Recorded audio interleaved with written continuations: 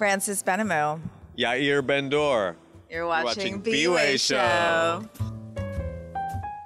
Hi everyone, Shoshana here with the stars of A Prayer for the French Republic. How are you feeling today on a two-show day? Good, a little tired, but I'm already tired, so we'll see. Excited to do it. Two-show days are draining, but they're worth it. It's fun. We have a fun lunch in between. So I saw this at a Shabbat matinee, which was, I would say, the best time to see it. Do you have any, are there any rituals or something that happens, especially maybe on a Friday night lighting the candles? Well, actually, every night, Rich Topol, who plays our uncle, comes into our dressing room and says, "Shabbat Shalom!" And he's like, "It's a Shabbat show," you know, so it's extra special. And he always says that every Friday night. Yeah. That is so special. Yeah. It's funny. There's a lot of, little ritual. It's funny. I've never looked at it as a ritual, but there are things that we tend to say to each other right before somebody leaves for the stage, whether it be, have a good show or you go take a bath or just little things that have to do with the show. And it's funny because I never really thought about it, but we do it pretty ritualistically. Not only on Shabbat. Not only on Shabbat, yeah, but we, it's kind of funny to say, but we sing to each other. We do all kinds of stupid shit, but it's fun. I love that. I think that's what's so nice, especially having such an intense play, to have these moments of bonding. Oh, totally. We're definitely a big family. Yeah. Yeah. I think we're very close with each other. I think more so than other ensembles, just because of, we play a family. And so we've gotten really comfortable with each other, but also this generational thing where instead of feeling like we're two different casts too, because you've got your 1940s family and your 2016, I think we made it a point to just really feel like we're one big family all living in the same time. It's fun. It's fun to be close like that. Yeah, 5 generations in France. How would you describe the show to your friends? Oh my goodness. Oh boy. Of course, the mic's on me. Do you want to? How would I describe it to my friends? Gosh, it's a show about so many things, about, family and humanity and immigration and religious identity and love. Yes, and even politics. It's so loaded, and that somehow maintains comedy and it's fun and there's music in it. It's just this sort of this perfect amalgamation of everything you want to see in theater. That's how I would describe it. I love that. Yes, there's a piano, which plays an integral part of it. Your character also has a nice guitar moment, ideas, and through line. Yes, we never actually see him play it, unfortunately. Right. I did practice the song that I would possibly have had to play, but it didn't get there. So I just sing. The idea of it. Yeah, the idea. The idea of it. The guitar is there in spirit. Spirit, yes. So, the two of you play siblings. What's your relationship like? Oh, yeah. Well, actually, I think it's pretty similar to, I'm a little nicer to you than Elodie is. Maybe a little nicer? I definitely give him a hard time. But I'm a big sister, and I am older than him, and so that comes really natural to me. So I like, busting your chops often. No, it felt natural from day one. Really, and also... She was a bitch from day one, yes. Yes. But also, I think casting did a good job. We could be siblings. When you look at our stage family with, Jeffrey being our dad and Betsy, it kind of works in this purpose. So I don't look at you and it feels like a stretch. No. It feels totally natural. You look like any one of my cousins too, so I automatically feel like we're related. And we do have that sibling thing though, where I do make fun of him. Yeah, all and the we time. hang out a lot. Yeah. And we talk about our parents, and like our parents in the play, because that we do. They're they've become their own little world of family, which is really funny to watch. Mm-hmm. It's great. So I think anyone who's Jewish, but also everyone, right? This is not just a Jewish story, but I am going to focus on this for just a moment, and then we will expand. As a Jewish person living in America with heritage in Brazil, Egypt, France, Italy, like hearing these stories of European Jews, Israeli Jews, and just like I felt like it really expanded my understanding of being Jewish here. And also it felt like, oh, these are the type of conversations that I have with my family. And it was nice seeing that represented on a stage in such a thoughtful way. And throughout the whole time, because there are 2 intermissions, my friend and I were like, wow, this feels so real. It's nice to have a story that is so well written. Oh yeah, I mean, Josh Harmon is a genius, I'm convinced. And I mean, from the moment I read the script, I was like, this is just brilliant. And also just like unpretentious and really easy to understand. Just like so simple and yet beautiful and poetic. But what was I going to say about, oh yeah, I'm actually a Uruguayan Jew. So I was born in Uruguay. And so speaking to my parents after the show, we actually went to Milo's next door and they brought friends. And it was such an amazing conversation about just what it felt like growing up in Uruguay as a Jew, you know, and it was like the first time I was actually having that conversation with my parents, which is so bizarre being that, you know, they've been my parents forever and I've never brought it up. So this play has brought up so many things in that sense of like looking into my family and into my heritage and like really understanding like where they came from, because they've come from so many places that sometimes we don't focus on that. And this really helped us bring it to light in a beautiful way. I think that you don't have to necessarily be from an immigrant Jewish family in order to understand what's happening in the story. And every single one of our castmates, and probably most of the audience too, can find themselves in our story. But also the conversation that this play sort of starts is an ongoing conversation. The Jewish story is an ongoing story. And so it's funny, you said something about having the 2 intermissions, and all of a sudden I thought like, oh, what an interesting way that this play is constructed, that it gives you 10 minutes in between acts to discuss what you've just seen. Oh, yeah, and then sort of like rack your brain around everything you've seen, make whatever conclusions you're making, and then sit down and go into another act with those, you know, thoughts. Again, it's just a fun way to do theater. But every conversation that I've had with an audience member after the show too, and during talkbacks and stuff, it's surprising to see how people's initial reaction is to go, this is why this touched me. This is how I relate to it. And everybody relates. Everyone relates. Did I answer the question? I felt like I answered the question. Do you have any specific fan interactions that really stuck out to you? Fan or wow. I've had people try to attack me on the street. Oh, no. I wasn't a fan.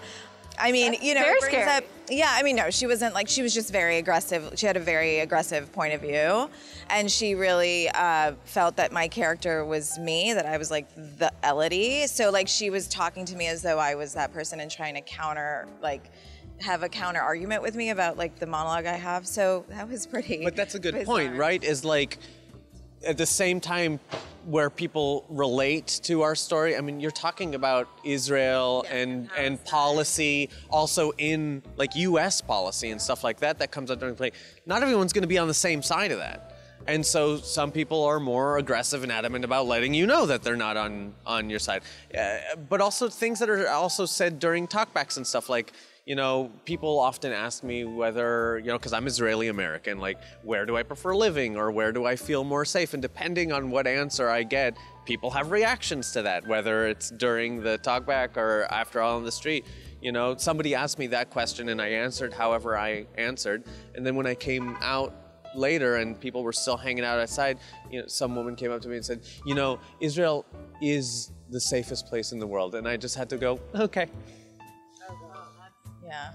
what I found so important is that this play really gives multiple sides. I wouldn't even say both sides, because there aren't two sides. There's so many sides to every story, let alone the Israeli-Palestinian conflict and everything happening in the world right now.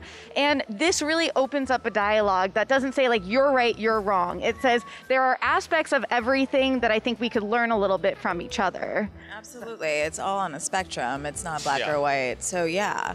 Yeah, it's fun to watch a show and be able to go talk about it after and have a drink and discuss it. It's one of those shows for sure. I'm gonna pause for truck. Pause for truck. Da da da da da da da. It might be a while. Oh no, he has the stop sign. He's good. Good. What's fun and cool about the characters of this show is that everyone's smart. And I'm getting there. But that's the second point is that everybody learns from each other in the play, in the context of the play. When one character speaks to another character, it's never just casual conversation. It's always about sort of getting more information, learning something you didn't know. But you leave every scene knowing just a tidbit of information you didn't about any one of the conflicts or topics about that this play touches upon. It's about a family. You know, Nancy Robinette, who plays Irma, our great-great-grandmother, she always says, this isn't a dysfunctional family, this is a functional family. Yeah. Everybody is talking about how they feel. Yeah. And that's really beautiful. Yeah. My friend who is French Jewish saw this play, and she was the one that was like, "Show, you need to see this, and we need to talk about it afterwards." And I was like, "Yes, please." And she said, "This is exactly how my family is. Every word is accurate," and she's coming again this week. Oh, yes, yes. There are people who come multiple times, so it's so nice to hear. People have said a lot of good things about the family dynamic on stage, and not just the way that we talk to each other, but the way that we really sort of handle each other. The little bickerings, the arguments, the hand on somebody's shoulder, you know, the looks that we share sometimes when our parents are arguing. You know, it's just the family dynamic is very relatable. And Cromer has a lot to do with that. He was like, so, you know, those were the details that he focused on, which is why he's so brilliant and exciting, and yeah. So you have this monologue. You have a few very passionate conversations where it's like, well, hold on, I have one more point, and relatable. This is very common in our culture to be like, but let me just get this one other thought. What's going through your head as you're giving these speeches and these conversations, really? I mean, it's just about being in the moment, being clear about what I'm trying to say, trying to be heard by someone who may not have, you know, the knowledge, or, you know, I feel that I have to educate her. So basically I'm educating someone on something she might not know, and just trying to be as clear as possible so I get my point through. And that's pretty much all I'm thinking about. And also just this play, also we were talking about learning and growing throughout. And I think there's some value in, we are not experts in everything or in a lot of things. And there's such a value of saying, I don't know this, I'd love to hear your opinion. Absolutely. Yeah, and I feel like all the characters are somewhat, I mean, Elodie tends to sound like she's not doing that, but she is. And she, you know, even within the monologue, like if you listen closely, you know, she says she doesn't have the answers, you know, and that she doesn't know, you know, what, you know, I don't think Israel's perfect. You know, what's perfect, you know? Yeah, things aren't so clear, but like it's about, you know, digging and finding and searching. Good question. I'm sort of racking my brain about how to answer this.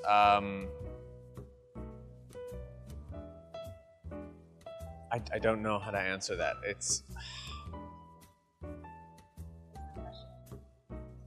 Well, it's like how you sort of are open to like learning, and I think that Daniel has ideals that are not fully formed, but he's very opinionated about the things that he knows at that. God damn, this is complicated.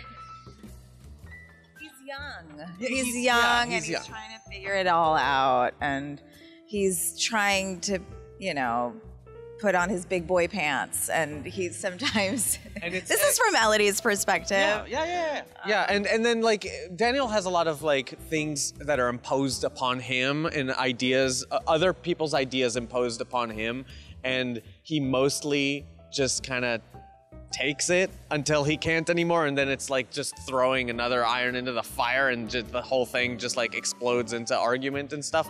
But there is an openness that he has, and I think we all do, to really, even when arguments get heated in this family, everybody in a very sort of like aggressive manner goes, okay, I hear you, I understand what you're saying, I just don't want to do it. Or I just want to deal with it right now. But we're still very like listening to each other, responsive, learning and taking other people's feelings and ideas into consideration throughout the whole thing, which is exactly what makes us functional. Yeah. Now for a moment of levity, can we talk about French croissants? Yes. When I went to France a few years ago and I had my first freshly baked from the corner shop, like down the street, I was like, this is actually the best thing I've ever had. They're just flaky and buttery and warm, and they just fall apart. There's nothing better than that. Yeah. One of my favorite moments in the show is when Molly has that bite of the croissant and just goes, oh my God. Like, I know, and to us it's like so normal. Like, what is up with this girl? Like, where's she been? She's living in. Of course it's that good. Yeah. But it says a lot about, so David, our amazing director, said this several times. He said, he went to Paris only for like 36 hours and it was still the best thing he's ever seen, ever. It's just like, I think you go to a place that is so beautiful everywhere, and the culture is beautiful, and the language is beautiful, and the food is amazing, and it's just, it's like, it's gotta be the best thing in the world, and I think the croissant just kind of represents it perfectly, because who doesn't like croissants? And if you go to the source, it's gonna be the best thing you've ever had. So luckily, you have a lot more time to see this amazing play. It was just extended until March 27th. Is there anything you came into today wanting to share with fans? Come see the show. You're not going to regret it. It's really good. We've got fan right here. I would like to say thank you to everyone who has come so far. Because of you, we got extended. And to everyone who has not come to see this, come see this before it ends. This show definitely has a future, but this run has to close on the 27th. Don't miss it. And if you're worried about a 3-hour play, this does not feel like a 3-hour play. I don't know how you do it. I am engaged the entire time. I am like, this was 3 hours? Truly, it's remarkable. The pacing, the storytelling, it is beautiful. I absolutely loved it. Saw it with my friend, speaking about it with other friends throughout the week. It has been really amazing. Where can people find you on social media? I'm on Instagram, Francis Benhamou. It's easy to remember my last name because it's the name of the family in the play, so. I'm at Yair Ben-Dor on Instagram and Twitter. And you can find me at bwaySHO. That's bwaySHO. Thank you so much for chatting today. Thanks for having us. Thank you very much. Thanks for watching. We'll see you at the show.